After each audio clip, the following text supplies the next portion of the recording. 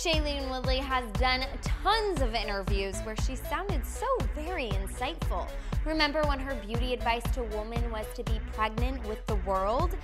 Sounds weird, but she basically was saying that when you look at your body, you should thank it for quote-unquote hosting my mind and my heart.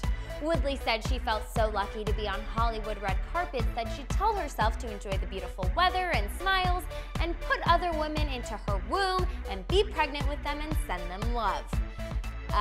Okay, so maybe it sounds a bit cuckoo, as did her advice for women to spread their legs and get some sunshine to avoid vaginal infections and ingest clay to clean heavy metals out of their bodies.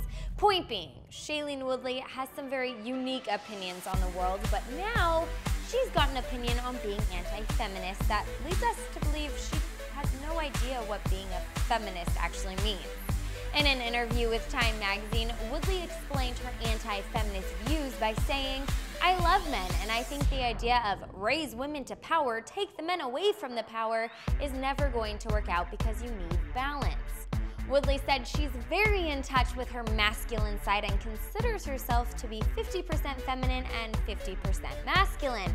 I mean, that is all fine and dandy, but her argument that she isn't a feminist because she believes in finding a balance between men and women is actually, in fact, the argument that most feminists make. For example, we're not pushing for more pay in the workforce than men, we're pushing for equal pay. Balance, equal is the key word there. On the other hand, though, there are different levels of feminism. Miley Cyrus and Courtney Stoddard are both saying that they're feminists, and they probably strive for different things.